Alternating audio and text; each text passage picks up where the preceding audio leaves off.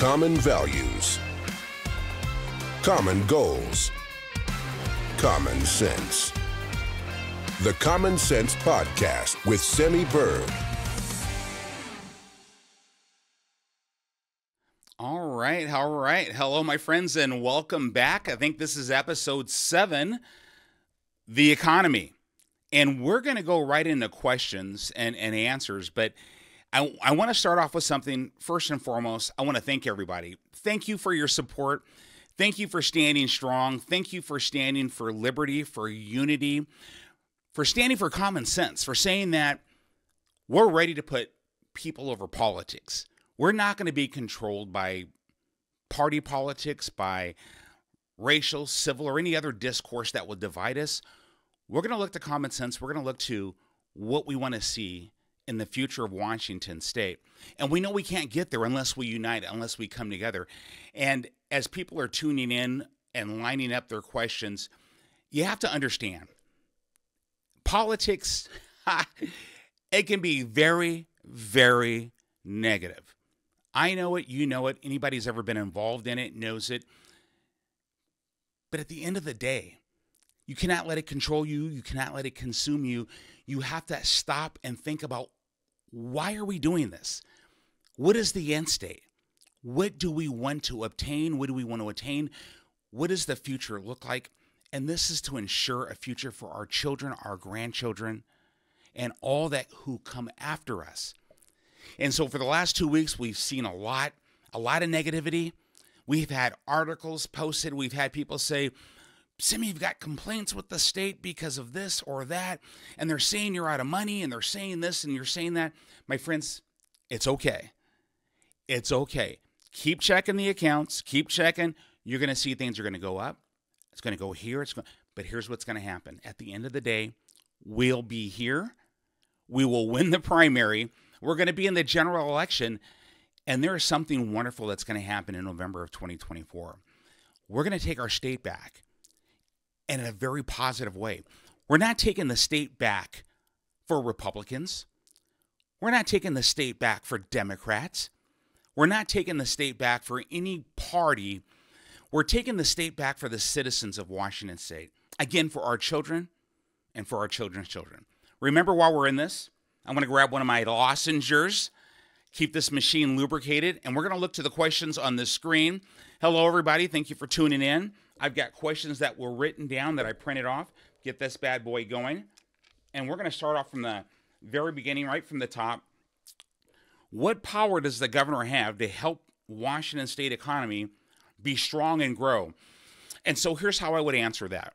I would say a lot of power. And here's why. The Washington State governor establishes the budget for Washington State. And I've adopted this term, and I use it loosely, a correlative relationship, which means, does the budget of Washington State have anything to do with the economy? I say yes. How we spend our money, how we manage our money has everything to do with our economy, right? How we tax you, how we pass laws, our legislation, our regulation has everything to do with the economy. And so when the governor writes the budget, proposes the budget, it goes to the legislation. The legislation looks at it, reviews it, makes changes, both houses, and then it comes back to the governor. And the governor can do line item vetoes if necessary. And then it needs to go back. And again, the same process until it's agreed upon. So the governor does actually have authority. But again, the governor also has authority in what laws gets past the governor's desk. I'll give you an example, and we'll talk about it. The Climate Commitment Act. Cap and trade, cap and invest. You are paying 50 cents more per gallon for gasoline. You're paying 63 cents more per gallon of diesel. How's that working out in terms of your budget? Does that affect you? Well, of course it does. So as governor, I would have never passed cap and trade, cap and invest, or AKA the Climate Commitment Act. Because in a time when we have record inflation, when the economy is at an all-time low, when we have supply chain management issues, when we have an affordable housing crisis, Why would we further harm the citizens of Washington State by passing laws when people are struggling to put food on the table, to feed their families, to pay their bills? Why would we do that? That's the question. Well, as governor, I would have never done that. And as your new governor, when I take office in January of 2025, I pray that this initiative passes. Because if you don't know, you need to know. There are 6 initiatives out there that you need to get behind. You need to sign. And one of them is the repeal of cap and trade, the Climate Commitment Act. I hope that initiative passes, because if it doesn't, I will do everything in my power to push to repeal it when I become governor. It should have never been there. They sought to penalize fossil fuel industry, but what they're doing is they're penalizing citizens who are struggling to make ends meet. That's wrong. So we're going to move on to the next question, and I'm going to keep an eye on questions coming this way. And I'm going to keep an eye on questions that we have coming this way. And I think I'm seeing it here. My brother, I love this. Thanks, Billy. Love you, bro. Okay. So when will you help, or how will you help small business? And I'm still not done in terms of what the governor can do to help and grow a strong economy. So I'm still with you on that question, because it's a great question. And I'm going to answer that question as I'm answering all these other questions, because how can we help small business? So under the executive branch of government, right, we have employment security, we have labor and industries, we have Department of Revenue, we have all these regulatory departments that fall under that branch that have often been weaponized to do more harm to small business than to support small business. Our small businessmen and women are the lifeline of our economy. For example, think about all the people in Washington State that are employed right now. Did you know that 50.7% of all of them are employed by small businessmen and women? That's right. So if you're a small businessman and women out there, thank you for contributing to making Washington State somewhat secure in our economy. There's a lot of work to be done. And so during the COVID crisis, did you notice how Illinois was weaponized to go after restaurants and other establishments to shut them down for certain things? That was wrong. Do you notice how those organizations are not elected positions? So the accountability to the citizens of Washington State don't exist. We call that, in terms of understanding self-governance, marble cake. It's all garbled together. It's cooperative federalism. There's no separation there. It's all garbled together. And so as governor of Washington State, it's important for me to understand that these organizations serve the citizens of Washington State. They shouldn't be used against small businesses. Right now with labor and industries, people don't realize the laws are not necessarily written to protect small businessmen and women. There are legitimate issues where a person gets injured on a job, and that person should be protected. But there are a lot of cases where someone will claim an injury in the job. They came to work hurt. Or you can see them literally doing something reckless and crazy on purpose, but yet the way the law is written and the way it's enforced, the business is guilty no matter what. And whether that employee is faking it or not, that business is still liable. We have to relook at that. We protect our workers. We have to. But we also have to protect our small businessmen and women. How about our B&O tax? How we're taxing our businesses. Right now, we tax our businesses based on category. What type of business is it? There's a proposition out there to say that we will do it by matrix, meaning what is the cost of doing, what is their net? And then we'll tax that. That's not how it is. It's by category. We should be looking at better ways. We should be rewriting that so that we're not overtaxing our small men and women business owners.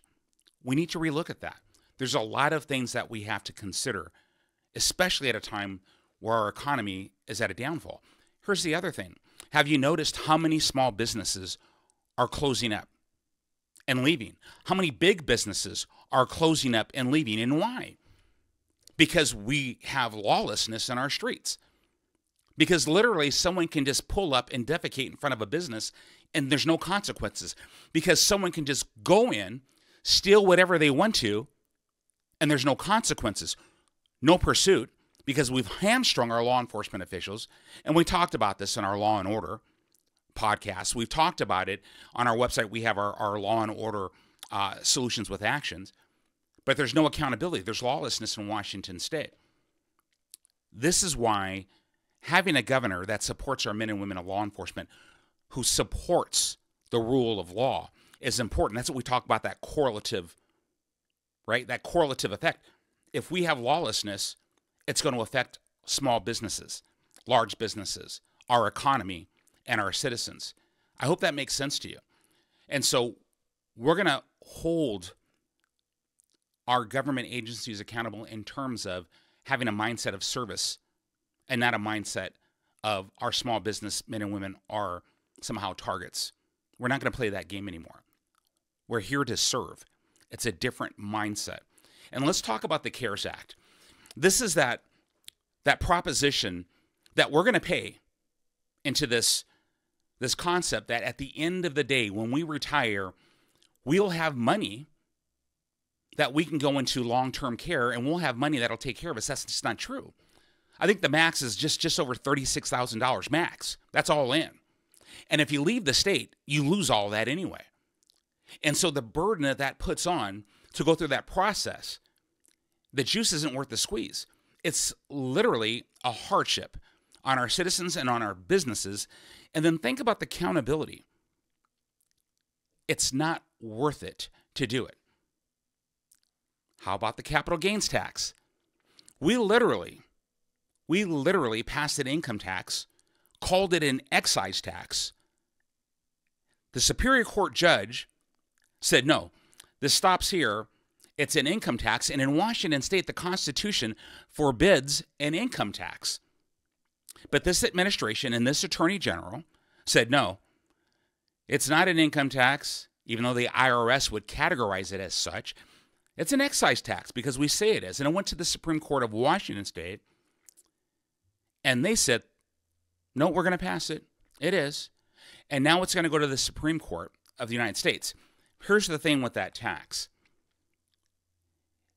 It can be enforced if a person has a capital gain outside of the state of Washington. That infringes upon the law that says interstate commerce. That's no bueno. So that is going to go to the state Supreme Court, the U.S. Supreme Court. And I predict, like many other frivolous and arbitrary claims by this attorney general, it's going to be overruled and it'll come back and we're going to reverse that. That's something else that's on the laundry list that needs to be repealed once we take office. And so there is so much I can say as we go down this list. But supporting small businesses, minimizing, deregulating, that's the least we can do.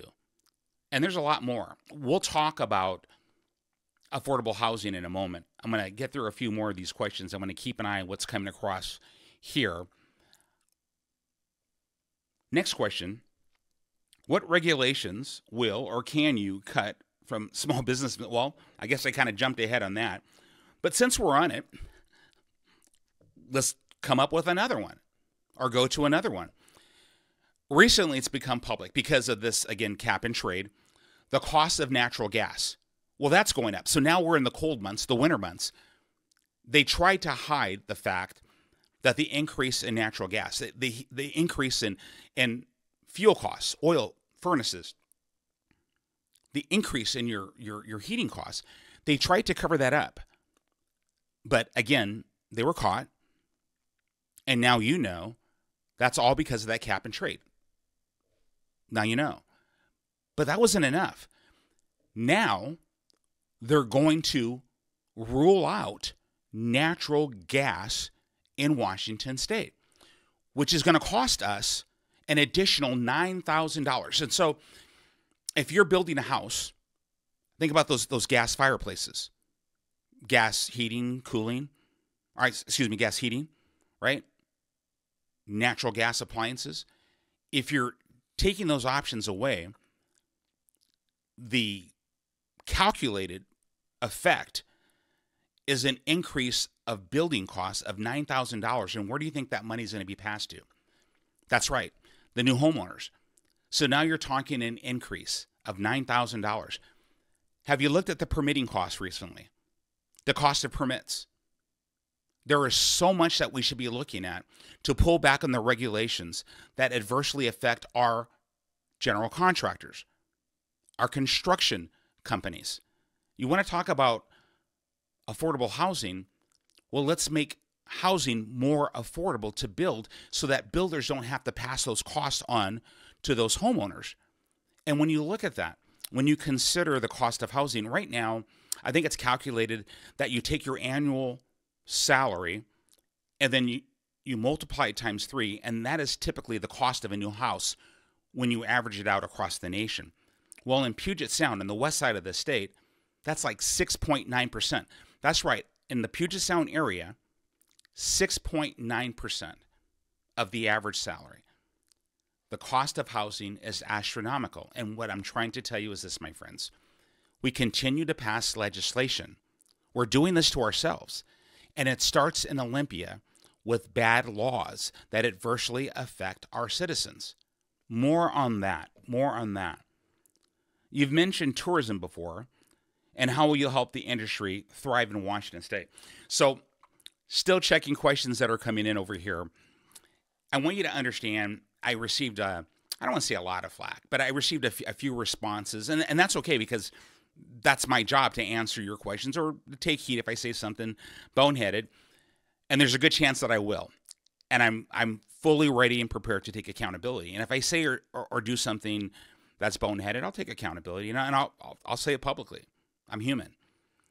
They said, Simi, we have enough people in Washington State. Why are you talking about making Washington State the tourist capital this side of the Mississippi?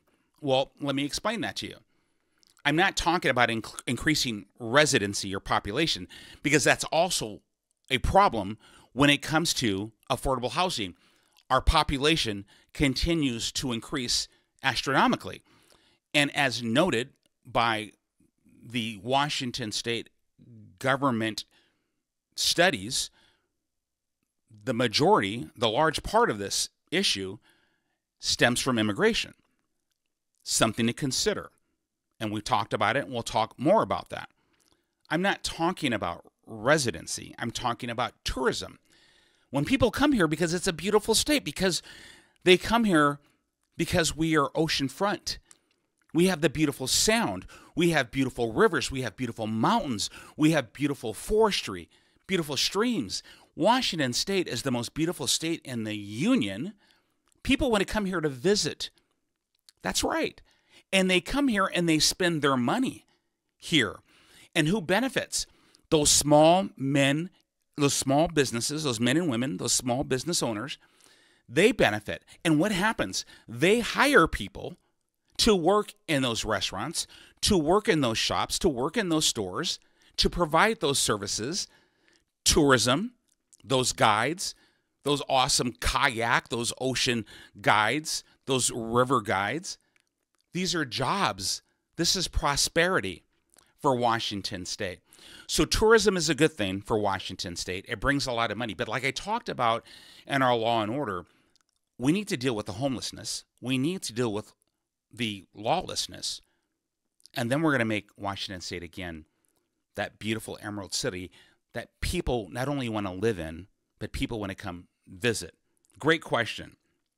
The film industry skips Washington and films in Canada. Will you offer competitive tax breaks to encourage production within Washington State? So that's genius, and I like it. And yes, you're reading my mind. It's not just for the film industry. So that's kind of tipping my hat, but let's tip the hat.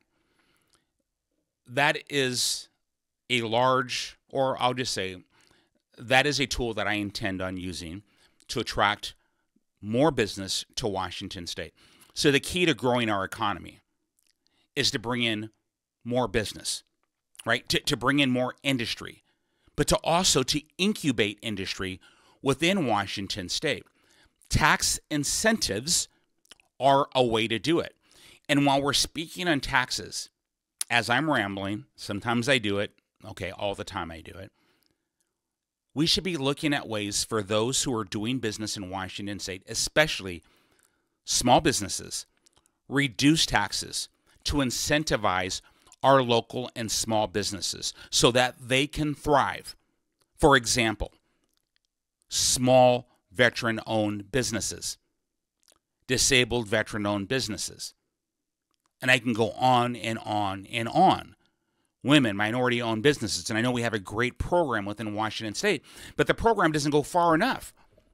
We need to be going into those communities and educating people, helping them incubate those companies, helping them to understand how to start up the business, how to write a business plan, right? And then lining them up with those bankers to give them those small business loans. Let's set them up for success. But let's also give those new veteran-owned businesses 1 year tax-free business ownership. Why? You served your country. You're willing to die for your country. Let's give you a year. Why? Because businesses either make it or break it within their first year. This is that first year that they're building their client base, the first year that they're paying off their equipment, the first year that they're hiring. They're learning, right? They're establishing themselves. This is the time that we want to help. So let's start incubating those small businesses. Let's use those tax incentives to help Washington State businesses. And there's more. It's not just for veterans. I have a lot of programs that I'm going to bring forward. I'll be writing on, I'll be signing, and that way you guys can read them. You don't have to listen to me babble about it. But to the film industry, yes. I was just in beautiful Roslyn, Washington. We did an event last week. Roslyn, they filmed a TV show in Roslyn, right? And many of you know the show. I don't want to get a complaint by mentioning the show on air, so we're going to be cautious about that. But they filmed the TV show right there. They should still be filming TV shows in Washington State because it's so beautiful. So why would we not attract, incentivize, and bring them here? We're going to do that. Again, we're going to clean up the state. We're going to make it safe. And we're going to bring that business to Washington State so that Washington citizens thrive. You bring that business here, and that money is spent on our economy, which creates more jobs, which lessens the burden of taxes on citizens. And I hope that makes sense. That is just a taste of what we can be doing. Taxes. Because right now, the mindset of this administration is to add more taxes.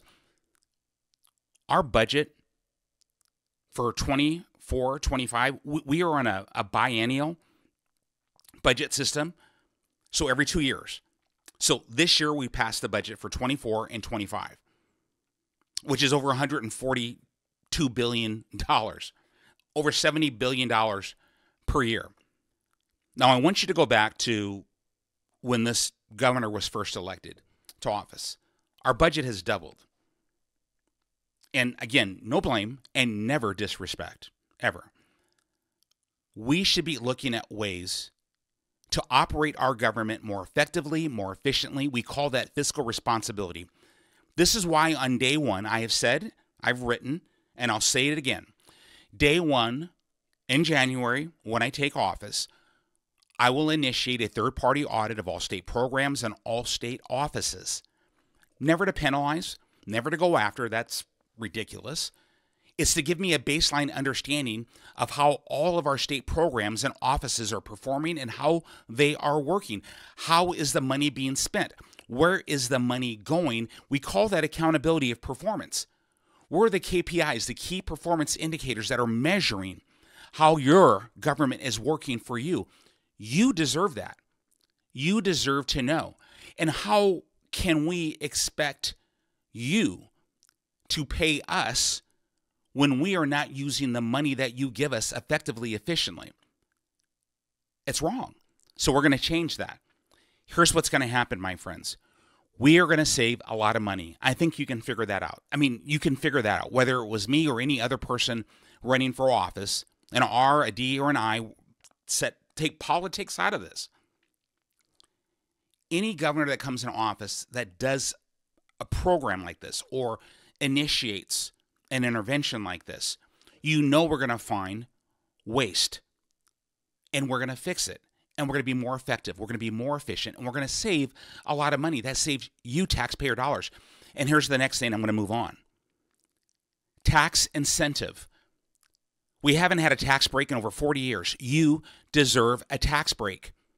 I will initiate, if it's not done yet, and I don't see it in the future over the next year, I will initiate the first tax incentive, the first tax break back to you that we've had in the last 40 years. Why? Because you deserve it.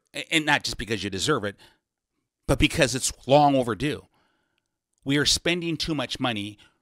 We are spending money recklessly, and we're not utilizing taxpayer dollars effectively and efficiently. So I'm going to check over here. I want to make sure that I'm not missing any questions. And guys, just keep typing it in case I miss it, because I don't want to miss anything. What do you consider a small business? So small business. So Lena, and this is Lena Coleman. Lena's small business definition, there's two definitions. If you go by federal, 150,000 or less, it's different definitions. State has a definition also. So you have small business, and then you have micro business. So I'm going to yield to our state definition of small business, and then I would direct you to our Washington State website for small business operations. It gives you all that information. It also will spell out micro business and define that for you as well. And so when we talk about small businesses, it's typically a certain amount of employees. Okay, there's your category in terms of separating out large and small businesses. One thing that I read into your question that I think it bears explaining, because I think my answer was kind of to you. There is a small business of, God, I said 150,000, 10,000. That's a lot of employees. 10 employees, 5 employees. These are small businesses. 2 employees. This is what I call small businesses. So supporting people who are entrepreneurs, who have a dream of having a bakery, who have a dream of having a bicycle repair shop, who have a dream of having a tutoring service. These are small businesses that I'm talking about.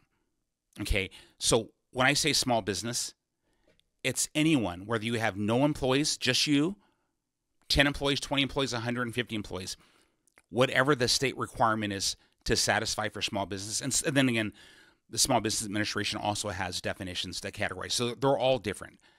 But for me, I support anyone who has a dream to start their own business, because that's where it starts.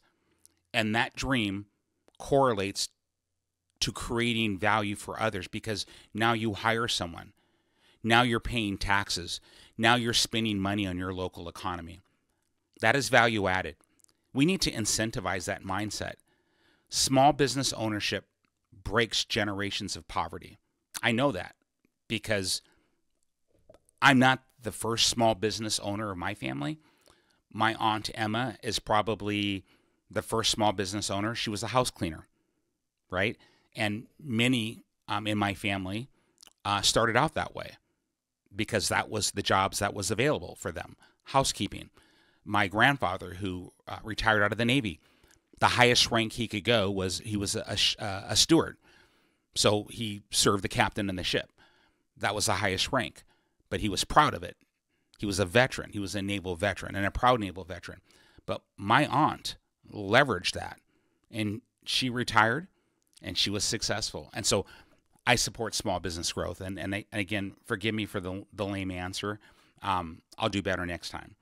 Going down the list, and for the film industry, and I hope I answered that for you, yes, it's not just the film industry. We need to bring more business to Washington State. Seattle used to be cool. Now my family avoids it. What will you do to make Seattle a tourist destination again? And I kind of spoke to that. Guys, again, we need to clean up our streets. We need to make our streets safe again. And I hope you see the correlation, the relationship between my policy on law and order, my policy on homelessness, mental illness, and addiction, which is all published on my website. And I haven't published my policy on the economy. I promise you, today it's just mostly just fellowship and answering questions. That's what today is about. But I'm going to spell it out for you guys. And I will be specific, because that's really what I prefer to do, instead of just having a fellowship loosely. But I do enjoy that. I will be very detailed, and I will sign it as I always do, because whatever I write down and I sign, that's what I'm making a promise to. And if you have any changes you want to that, let me know, and we'll make changes to that. I want you to invest in the future of Washington State. I want our campaign, Bird for Governor, to be a campaign that you can get involved in. This is a campaign of the people, by the people, and of course for the people. So get involved, right? This is that David and Goliath story. I was telling my friend this morning when she called, and she was responding to one of those articles. Simi, gosh, I'm getting calls. I'm with you 100%. Someone said that you're out of money. They saw an article, and then this other person from this other campaign who's been talking about your money, this and this and this. And I said, it's okay. It's going to be fine, right? We had a big bill that came in, and we posted the bill because that's what we do. We don't go into debt. We pay them as they come. And so we're here, and now we're here. We're going to be here again. That's just it. So keep looking. It'll go back up. But no, we're not that campaign that came in with all these big names supporting us and all these big money people pouring in all that money. That's not us. Guys, we're a group of people who love our state, who believe in Washington State, who believe in one another, who want unity, who want to break down those barriers, who want to get past party politics, who wants to get past discourse, who wants to get past that thing where you say, I'm a Democrat. Oh, God, you're a Democrat. Or I'm a Republican. Oh, you must be a racist. I want to get past that nonsense. I want to get past, I'm a citizen of Washington State. I am a citizen of Washington State. You get what I'm saying? I know I'm corny. I sound corny. So I'm coming back over here, right? And again, more. Seattle is a disaster. It's a mess. But you have a plan that'll make it. Yes. This is us. It's not just me. This is us, right? We can do this together. We can do it together. And that is what has to happen. It's us setting aside our differences and looking to common sense solutions. We have to understand when it comes to affordable housing that there are things we can do in terms of not just making housing more affordable to build by deregulating the cost of building, right? By zoning and adjusting zoning. Instead of saying that you cannot build residential here because this is just for commercial, when there's nothing being done with the land, why don't we open up that space for residential? And why don't we partner with a developer that comes in and says, we'll contract with you, and we'll talk about procurement, acquisition, and contracting in a minute. We'll contract with you.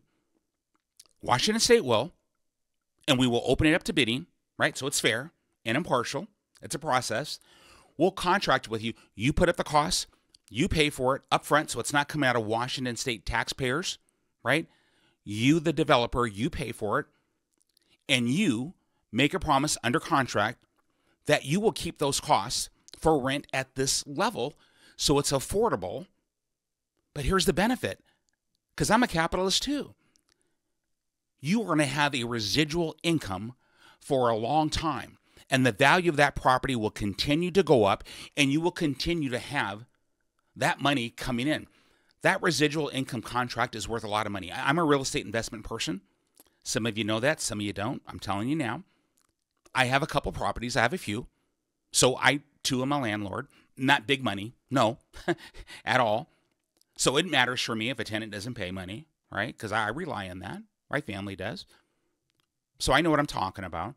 But could we not have contracts like that where we're incentivizing developers to come in to build affordable housing, and it's not coming out of our state budget? Because right now in our state budget, I think last time I read, $400 million set aside, not to mention for the future, billions, right?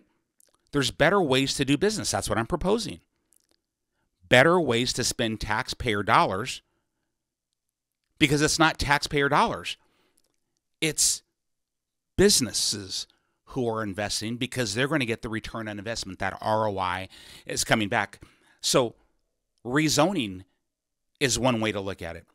How about incentivizing rural development? Just a concept.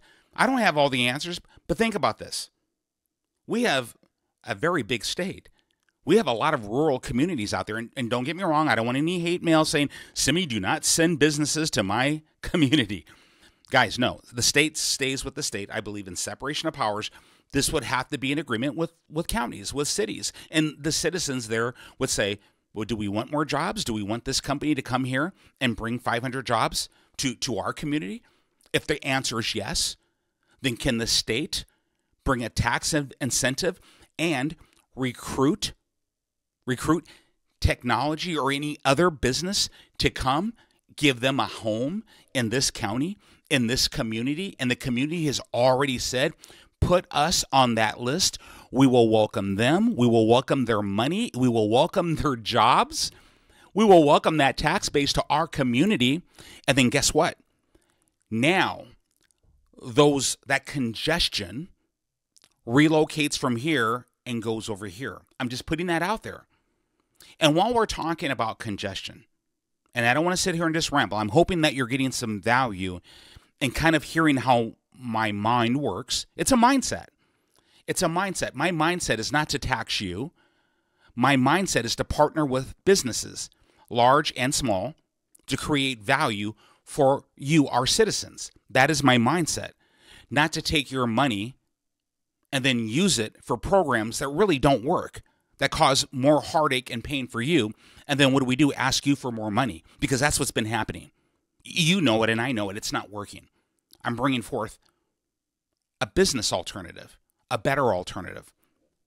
So we talked about zoning. We talked about partnering with businesses. But we were talking about zoning. We were talking about congestion. Are you aware that when it comes to our Department of Transportation, we used to have a strategic plan, and we'll talk more about strategic planning. That's something that's near and dear to me, as many of you know. It's my kind of my area. We used to have a growth plan, a strategic plan that kind of laid out what is needed, what do we have, what programs we're going to be projects we're going to be working on over the next 5 years, and what are the costs base, and how will it offset congestion, et cetera, et cetera. We haven't been doing that for well over a decade. Last time I checked, it was like 16 years. We haven't had that strategic plan. We haven't seen it. Think about this. When's the last time you saw a strategic plan for Washington State? I haven't seen it. And if you guys know that Washington State actually has a strategic plan, would you please put it on here? Because I haven't seen a strategic plan. And I've Googled, I've looked. I have not seen it. So if you guys can Google while I'm on the air, we're live, let me know. I've looked. I could not find a strategic plan. If you do not have a strategic plan, identifying those strategic objectives of key objectives that must be addressed, and then operational goals, things that you must do to adjust those key objectives, then what are we working towards, right? If you don't have a vision of what you aspire for this state, and you don't have a plan to get there, what are we doing? I mean, I wouldn't invest in something or any organization that didn't have a plan. And anybody who's been a small businessman or a large businessman or woman, you can't get a business loan without having a business plan. So why should it be different for the state? Where's our business plan for Washington State? I saw a question and someone asked, Simi, where do you live? I live in Richland, Washington. I was raised in Seattle, Washington. So I live in Eastern Washington. I was raised in Seattle, Washington. Let's see here. I think I saw another question. I want to make sure I'm getting these questions. And we have a few. I won't drag this out, you guys. I don't want to bore you. I want you to get something out of it. And again, I won't take it personal if you're saying, okay, Sammy, I learned what I needed to learn. I'm out. Let me see. What's your take on last year's bill? Let's see. State goal is stopping gas-powered vehicles. Oh, yeah, production by 2030. So, oh, my goodness, you guys. Okay, so you had to ask. So this came from Carrie. Carrie, thank you. And Carrie, that's a great question. So Carrie asked pretty much, this is the proposal, and Governor Inslee tried. So this was a proposal to eliminate fossil fuel vehicles and go to electric. This is part of the climate change concept, and I'm going to be nice with that because that's how we should be, right? Respectful of people's different beliefs. Mine is different in that we protect our environment. Washington State is beautiful. I will always protect Washington's environment. We will also always be ecologically conscious, North American model for wildlife conservation, just putting that out there for my hunters and anglers. But we will always protect our environment. Hydroelectricity, right? 65.6% of our electricity comes from hydroelectricity. We will continue to expand. We will never touch the dams. You deserve to know that, where I stand, right? And we know that the federal government is now getting involved in our state government business, and there's much more to say about that. Okay, so not with this governor. No, because that hydroelectric power is carbon free. And I thought we can all agree that that was a good thing, apparently. But why not portable nuclear? But let's go to the question at hand. Electric vehicles cost $60,000 on average per vehicle. And today we're talking about the economy. How many people can afford a $60,000 car, especially in an economy like this? And again, you hear me mention this a lot. People living at or below the poverty line. And that's probably because much of my young life was living at or below the poverty line. And so, yes, call it a bias, if you will. But I think whenever we can lift our citizens out of poverty, it's a good thing for every citizen. And that's just common sense, because now they're taxpayers. Now they're taking part of the American dream.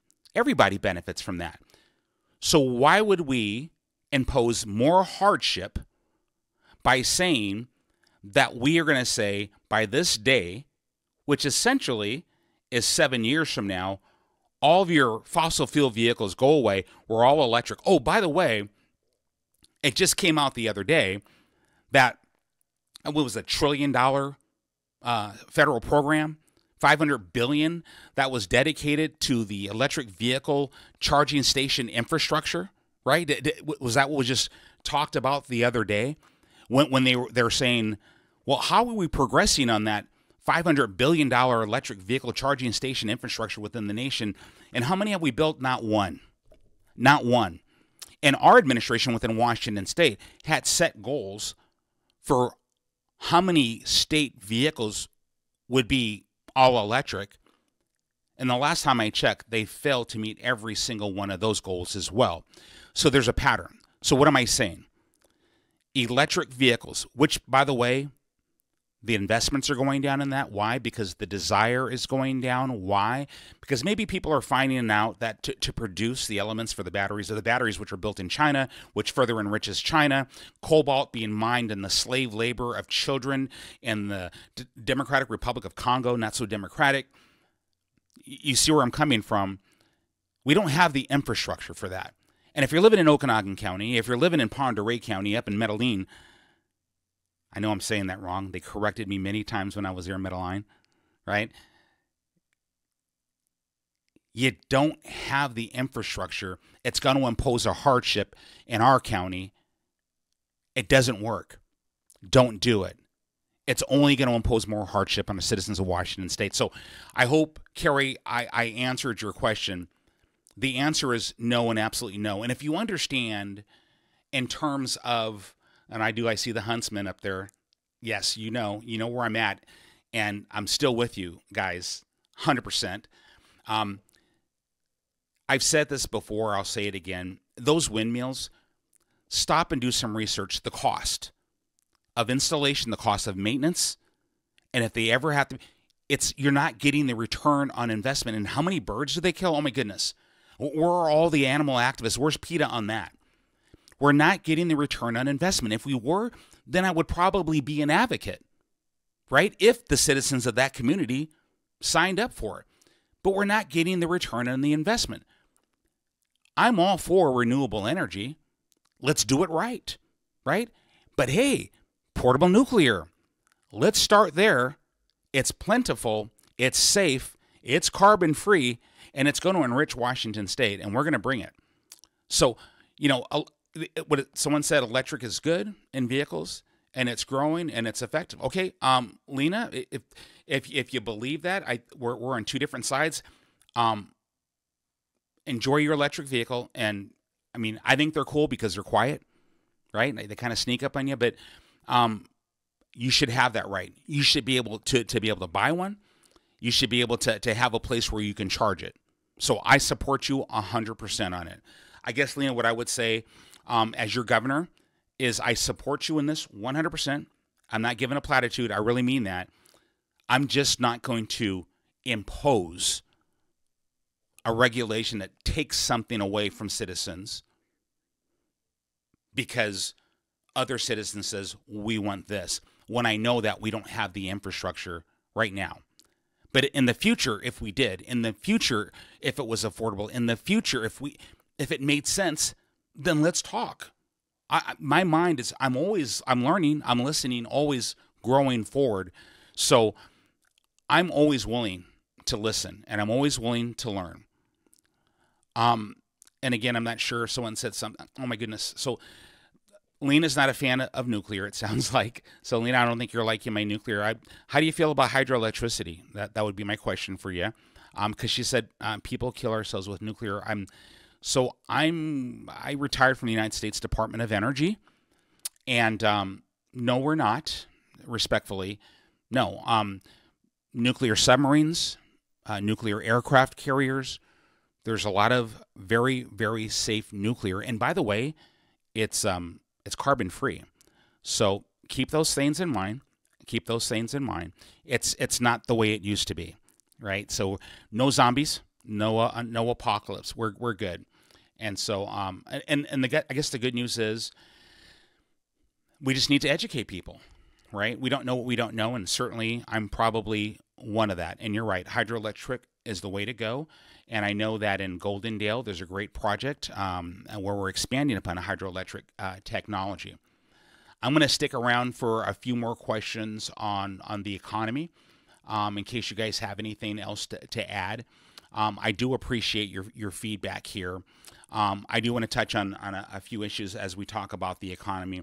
I guess what I would say is, as I'm reading, we got another question.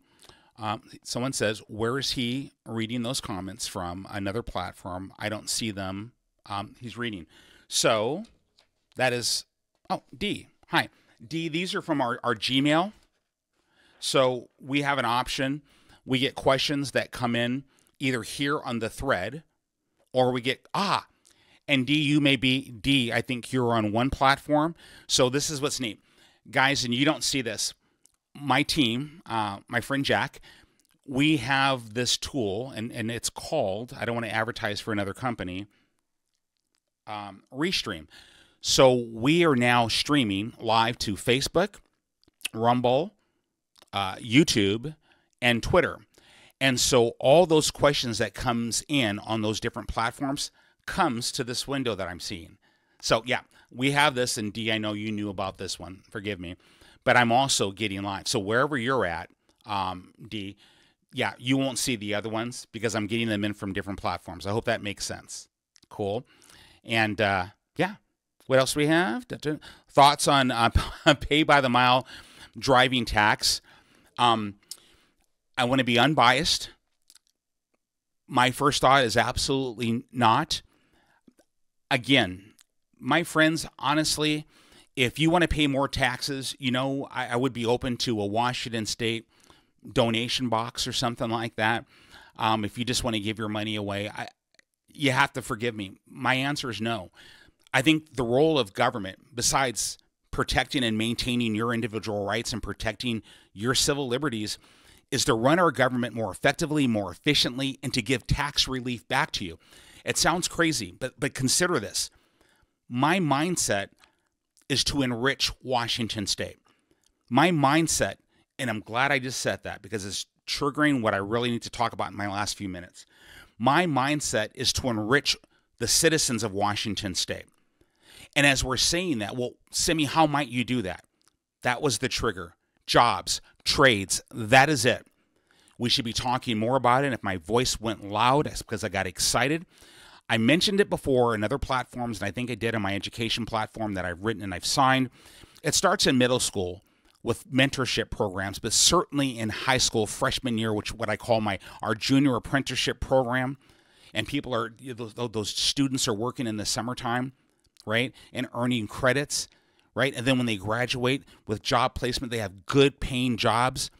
Trades is the answer, not just college, trades, good paying jobs, and incentivizing more companies that facilitate those good paying trade jobs, certifications, amazing certifications in cybersecurity, technology. This is the way of the future, not simply the traditional route of a 4-year degree.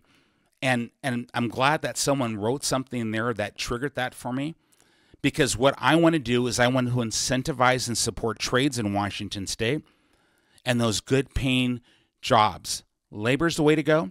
Trades, right? Technology, and facilitating that. And here's the other thing. I've said it before, and I'm going to say it again, and probably a million more times. I wrote something called A Meritocracy. This is based on the work of my childhood hero and role model, Dr. Reverend Martin Luther King Jr. The concept is to lift people out of poverty and despair, because Dr. King fought and died for equality of opportunity, and his march in Washington, it was for jobs and freedom, because a good paying job is freedom. That, I believe, is truly, when we talk about economy, we have to talk about jobs. That's how you enrich people, enrich their minds, enrich their hearts with that freedom of having that trade, that freedom of having that good paying job. That is something that's almost like teach them how to fish, right? And they'll feed themselves for a lifetime.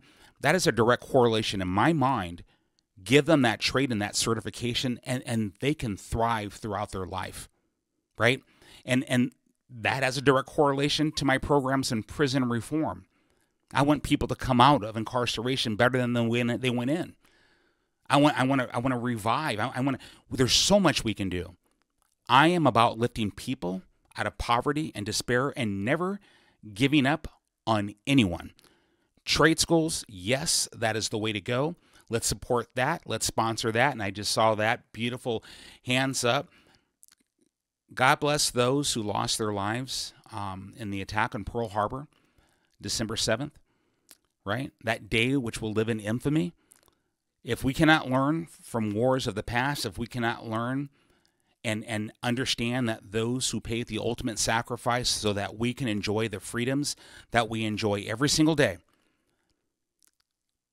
then what does that say about us as a society today? I'm going to build upon that as we close out today. Politics, party, race, this is America.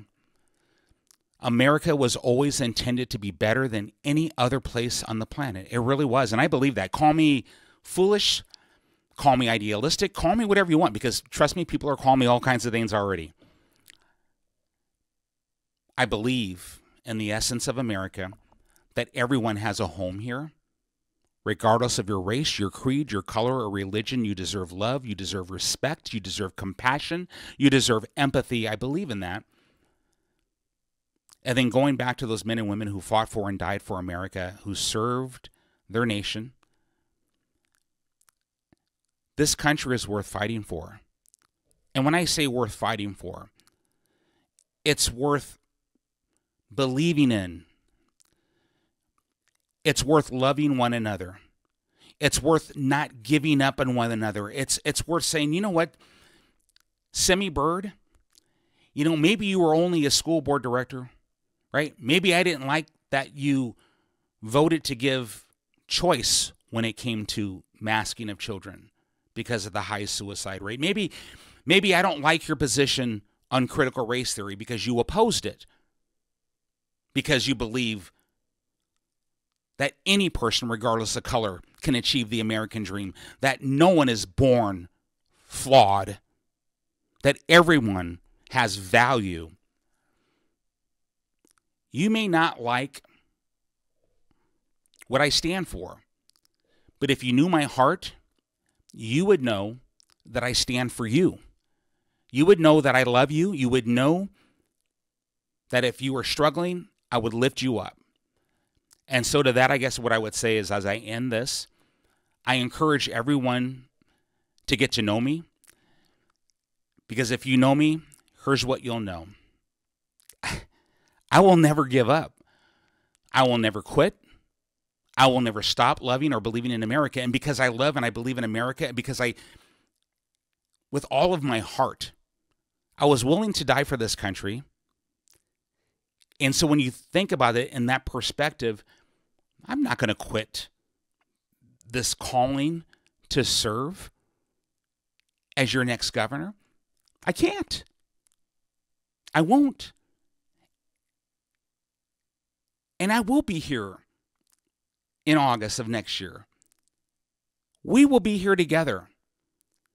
Because believe it or not, there's enough of us who do believe in America. There's enough of us who want to bring change.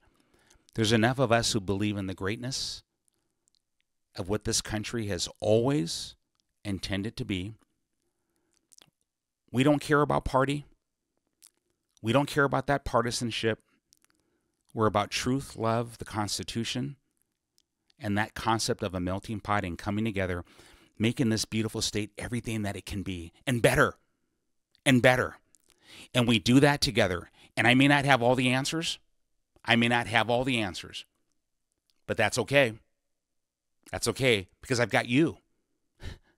We will do this together. And if you believe as I believe, go to birdforgovernor.com. Go to birdforgovernor.com and donate. Guys, again, I've already told you, I'm not quitting. I'm not going anywhere. You're stuck with me. And so there's no reason not to invest in this amazing experience of we the people.